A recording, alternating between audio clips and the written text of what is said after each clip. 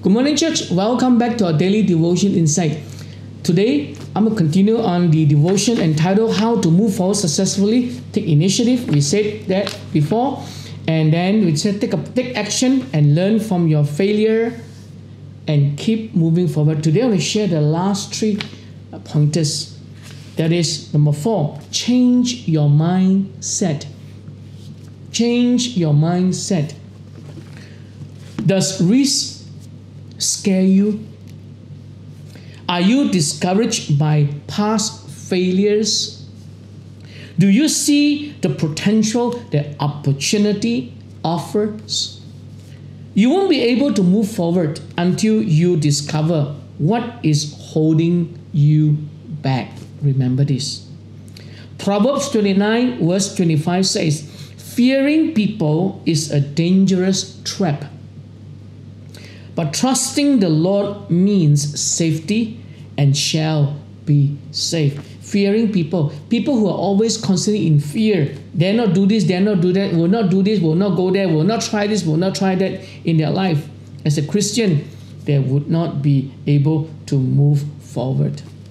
Fear is a dangerous trap, and when you begin to see your fear as a trap, you will want to be free from them. If you begin to see fear is a trap that you can be in and it can keep you where you are, you know what? You will want to be free. A lot of people don't realize that fear trapped them, but when you see that it is a trap, you want to be free. If you don't see it as a trap, it becomes a bondage and you get stuck. All right? That's point number 4.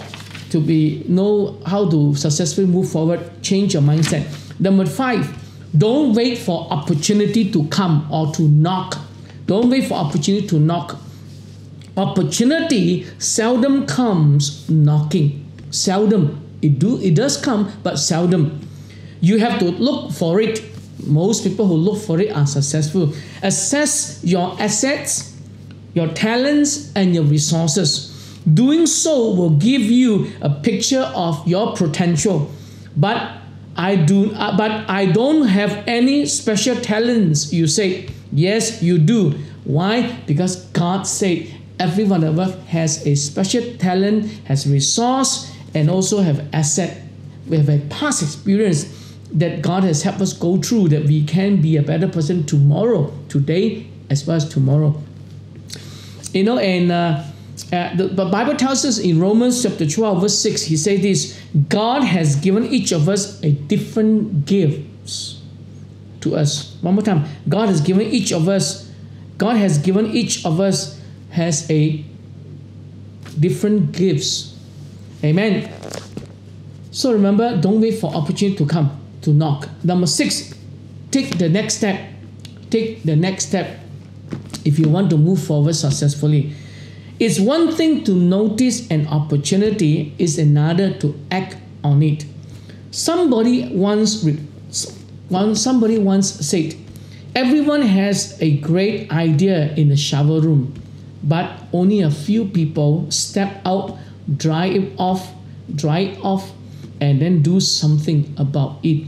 When you come out from the shower room with all those thoughts, with all those dreams and all those vision you have, what you do about it?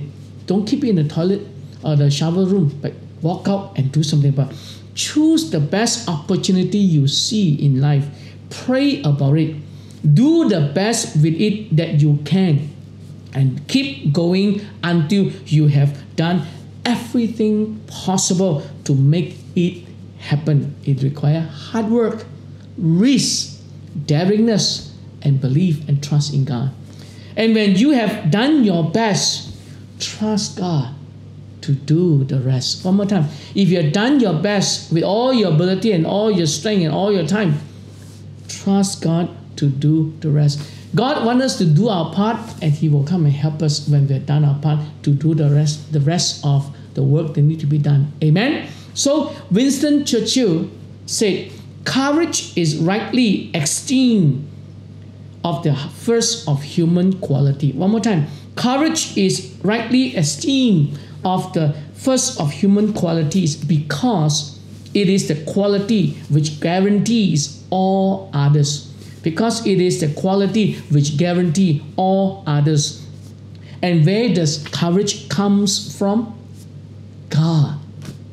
Courage comes from God. How do we know? Isaiah 26 verse 4 says, trust in the Lord God always, for in the Lord Jehovah is your everlasting strength. Hallelujah. He is your everlasting strength and help.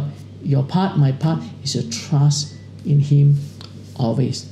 Amen. So we have finished this topic on how to move forward successfully. So you want to move forward successfully? Let us do that. Remember these steps, to work on. 1, take the initiative. Number 2, take action. Number 3, learn from your failures and keep moving forward. Number 4, change your mindset from a negative mindset when I can't, fearful mindset trapped there. Change it to a more positive. Number 5, don't wait for opportunity to knock at the door of your life. Take the next step. Take the next step, meaning act upon it. Act upon it, what you want to do in your life and for your life in the Lord Jesus Christ. Amen. Let's pray. Father, we pray that you strengthen and bless every one of us. Help us to learn to walk with you, walk forward, move forward successfully in our lives. All this we pray as you bless us, help us, protect us, spur us on to follow you and to walk with you successfully. In Jesus' name we pray. Amen. God bless you and you have a great day.